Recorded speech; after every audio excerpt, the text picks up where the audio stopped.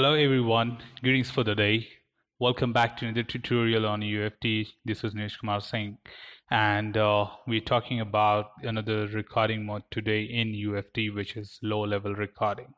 So generally we have, as we discussed in the previous tutorial, about the different set of recording modes which we have in UFT, and generally we deal with understanding each one of them one after the other, that what exactly their specificness, uniqueness, and significance in the automation recording is. So the previous session, in case you missed, you can go through and understand more about the default and analog recording mode. In this tutorial, we'll be talking about the low-level recording mode. So let's understand what exactly the low-level recording mode is all about. Generally, when you talk about understanding on, working with applications which are created with a lot of objects, and maybe those objects are not identified, when I say not identified, that means they do not have the mandatory properties associated with that, or maybe does not certainly consist of the mandatory properties like the unique properties which can filter them out or uniquely identify them on the application. So when it comes to such situations where identifying an object becomes a challenge, then obviously you cannot use your object repository, which will help you to identify that object, because the object cannot be uniquely identified on the application with help of the properties what it possesses. Other than that, of course, you can make use of certain descriptive programming concept, which we are a little away in this tutorial session. So we will come to it later and understand. But as of now, I can say that descriptive programming will not again help you, because again, it requires the unique set of properties to be associated as a part of the script. Other than that, the only way what you can work with is the coordinates from the GUI, and you can enable certain activities with help of UFT script, that is VBS, which can allow you to communicate with such objects and do certain operations. So today we'll be looking at some of this example, or precisely to understand that how low level can really help you, and without making use of the properties or without making use of the object repository, how you can exactly work with the objects on the screen.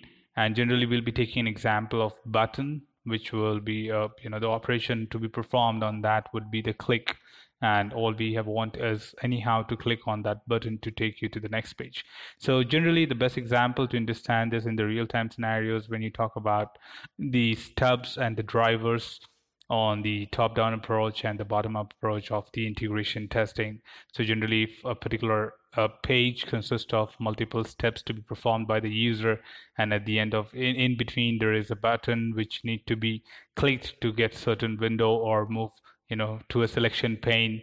You select a condition and you come back to the parent page again, or any such button which takes you to the next module, or any such activity which is performed by clicking. So generally the developer would define a dummy module or dummy component there just to enable that particular step, but may not have defined all the unique set of properties so that it can be captured in the object repository and stored, so to run a script on that. So in those cases, we generally make use of the low-level recording mode. And beyond that, of course, we can look at a bit of the hands-on to understand in more detail. So let's move into that. So here we are getting started with a new test again, and we just have to double click to get into the action where you can start recording. The scenario what I'm taking here is understanding on a particular button. So let me just quickly launch the application for you. Assuming this application, the scenario what we are considering to understand the low-level recording mode is about the understanding this particular scenario is entering the username, password, clicking on the OK button, and moving to the next page, and maybe closing that. So let's just quickly record a default recording and see how the recording generally takes place for this and what are the scripts generated. So I'm just entering the username and password, clicking on the close and stop recording. So if you see here, I generally have performed certain activities, and it is able to capture those information as a part of the script generation, and it has captured the necessary steps which are required for the system to understand what exactly we have done. Assuming that this OK button is not having the unique set of properties which can really help you to identify the object and perform those set of activities. So let's quickly do it, because as we know now, the application is working pretty fine. So of course we have to create such scenarios so that we can see what low-level recording mode is. So moving to object repository, we have the OK button here, and what I'm doing is to create the scenario. I'm deleting this object. So that is OK button, right click, delete. To understand more about object repositories, you have another tutorial. You can look into the description for the link, and you can follow that video for understanding more about object repositories. So now as we delete the object, assuming that the tool is incapable of identifying the object based on the unique properties, or maybe the developer has created like a stub for the time being so that it can just take you to the next page, but does not do the desired operation or functionality. So closing this, which generally saves the step, and we need to eliminate this step from the script. The only reason is because of course this step cannot be created, as this step makes use of the object repository properties. So finally we are at a place or situation in the script right now where we don't have any script for the OK button, because the script what we have commented for comparison. If you want, you can delete it for a better confidence. So now all I have to do is I have to interact with the OK button of this page, but I don't have sufficient set of properties. And to make it unique, maybe say there are two different objects which are of the same class, that is win button. So of course I need to find out what exactly to do. Now in that case, when it cannot be captured in properties in the repository, I can only deal with is low-level recording mode, which captures the coordinates of the object and allows you to click from the front end. So generally what developer has said at this point of time is that I'll give you a dummy button. If you can click on it by any means, then it will take you to the next page and you can continue further there.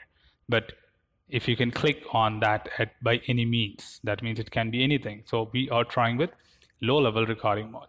So let's go ahead with this and see how the low-level recording mode can help you. So all you have to do is just quickly click on record button, and instead of default, move to low-level recording mode, and then click on that object which you want to capture, and thus for us it is OK button. So I just clicked, there's one particular step recorded, and stop. Now if you see, I've got a step here, but it is different than what we have commented in step 5. Here it says WPF button. It is able to identify the class of the object, able to capture the properties, and based on those properties it was clicking on that. But when you see here, of course it is not going based on the properties. And just to make sure that this object is not added to the repository, you can still confirm that. So we still don't have the OK button in the repository, and you can also deal with such things when it comes to descriptive, but we will see that later in the upcoming tutorial. So here, by adding this particular step, let's see if this page works. Click on run. All right, fantastic. So it is able to recognize that, it is able to follow the steps, and if you can just drop down here and see all the steps performed. If you see, the step performed is the username, the password, and the click on this coordinate what you asked me to do. And based on that, it has moved to the next page and click the close operation. So now this is just to prove you that how low levels can generally help you, and can deal with certain objects which cannot be normally dealt without the object properties. So that's all from here in this video. We'll be looking at different recording modes coming up, like inside recording mode in the next tutorial. Beyond that, we do have a lot of other things to explore. In case you have any queries, you can put it below in the comment box. You like the content, you like the delivery, you would like to appreciate it. To just do that, you have to subscribe to the channel and maybe recommend your friends to follow them. And even you can hit the bell icon, which will help you to follow my latest quick updates on new videos on this testing and related concepts. Also, keep exploring, keep practicing, keep learning, which will help you to enhance your skill set about automation testing. So take care till then. Happy learning, team. See you soon.